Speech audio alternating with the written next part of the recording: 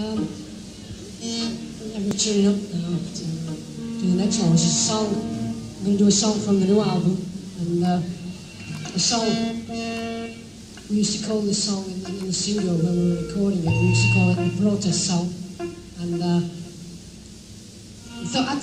got to thinking about all the protest songs that have been written, incredible ones from Bob Dylan, and the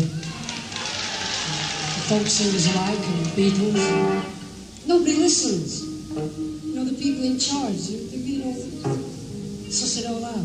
It's all there for them to listen to and to sort out and make it great for our children, because we're all going to have children. Everybody here, you know.